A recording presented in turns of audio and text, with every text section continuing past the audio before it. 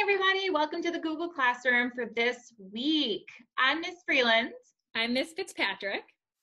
And today we're going to demonstrate one of our cool little games that you can play with an adult. You only need one person to play with you, or you could always invite more people. The more the merrier. And Miss Fitzpatrick, would you like to talk about the game? Sure. So this is actually a game that you could even play with your friends over FaceTime or Zoom while you're out of school right now. So this might be a really good game to think about doing that way. So when we play Going on a Picnic, this is a really cool, fun game that lets you practice some skills like following directions, categorizing, attributes, and all of that good stuff that we've been working on in speech. So when we do this game, the first thing that you do is you decide on a category with your partner. So Ms. Vreeland is my partner. So what do you think our category should be for our first round? Let's see. Well, I've been eating a lot of food lately. So why don't we do some food? Perfect. Okay.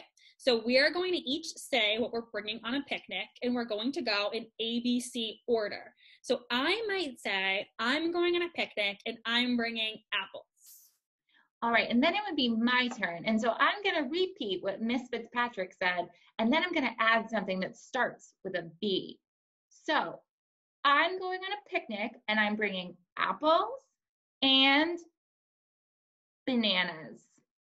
Okay, so now it gets really harder, and you can see why this is going to really challenge your memory. So I'm going to repeat everything Ms. Vreeland said and add my own again with C. So I'm going on a picnic, and I'm bringing apples, bananas, and cake. And so you go through the alphabet a lot like that. If it helps, you might want to write down your alphabet in front of you, just so you know where you are. And also, if you're having a really hard time remembering, guess what? You can just go down the alphabet. You don't have to repeat what everybody says.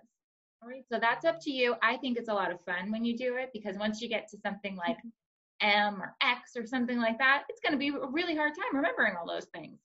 So what you can also do is, instead of just categories, because I know a lot of you are super good at your categories, we can do attributes. So let's try it again, Ms. Fitzpatrick, and let's do things that are green. Ooh, okay. So, all right, do you want to go first? Sure. All right. So I'm going on a picnic and I'm bringing asparagus. It's also a food, but it's something that's great. Healthy food. I love it. There's a lot of vitamins in asparagus. You can grow asparagus in your garden too for some time. So I'm going on a picnic and I'm bringing asparagus and broccoli. We're going to get 2 vegetables on our picnic, Miss Fitzpatrick. I'm going on a picnic and I'm bringing asparagus, broccoli, and cash. Ooh. There we go. So then you would just keep going through the whole alphabet to see how many things you can think of that are green that start with each letter of the alphabet. So you're working on all of those good category skills and really working out your memory. Yeah, so we hope that you enjoy this, and great point. You can do this on Zoom or Google Hangouts, whatever you want to do. Or you can do it with anybody that's in your house right now.